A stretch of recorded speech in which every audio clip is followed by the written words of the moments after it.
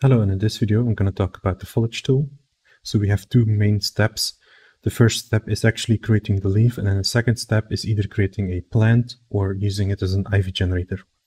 So opening this tool will automatically here create all these parameters. So we are now in creating a leaf. We can decide how long it should be. We can decide, for example, what the width should be. This ramp controls the size here, so I can, for example, do this, and then we can see that it will update. Then further here we have some options here for the bending. So let's say I want to bend in the other axis. So I have a leaf like this now, or you can bend this leaf like this.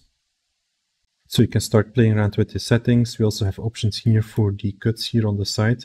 Let's say I want to have them bigger. So we have a few cuts there. We can increase this or lower this if you want that. We also have here an option for final tweaks where we have some poly reducing, normals, and a color for our leaf.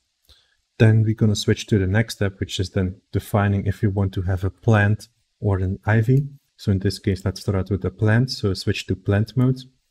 Now at the moment you won't be seeing anything, and that is because we have to here add a cluster. So when I press the plus icon, it will now add a cluster of these leaves. Then I can, for example, here at the bottom, rotate them. I can change the positioning. I can increase the amount. I can also, of course, rotate them. We can scale them as well. Then I can just keep adding here with this plus icon more plants, and then you can basically create what you would like to see. What's also important to know is that we can also still go back here to the Create Leaf tab. And let's say I would actually like my bend here more, like this. So you can still go back and forward between these different types. Then I want to use the ivy generator. So here we have the ivy. So I'm going to switch the method here to ivy. Now, by default, it will not show anything. That is because we need to have an input model. So here I grab the pillar that is made by the edge damage tool. Then here in the ivy options, I want to set an input. So I'm going to say world outliner. I'm going to say start selection, select the pillar, use selection, and now the ivy will grow around it. Now, if you scroll down here, we also have a starting point. So let's take a sphere and scale it down. Then here, you're going to set this to world outliner as well. I'm going to start selecting, select the sphere.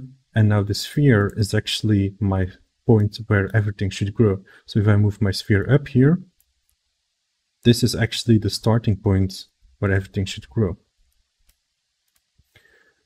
Now we can here go to settings. We can play around with the seed. We can play around how far this should grow. So if I lower the range, it should only be localized here at the top. Then I can also increase the amount of branches. We also have the radius of the branch itself. We also have here some scaling of the leaves.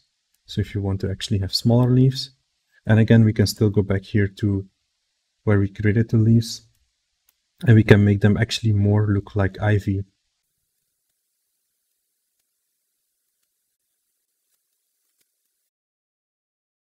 We can just start playing around with this and define where it should start. And we can here again increase the range like this. We also have here more options to increase the density, set some random rotations, and so on. And that was it for the Foliage tool.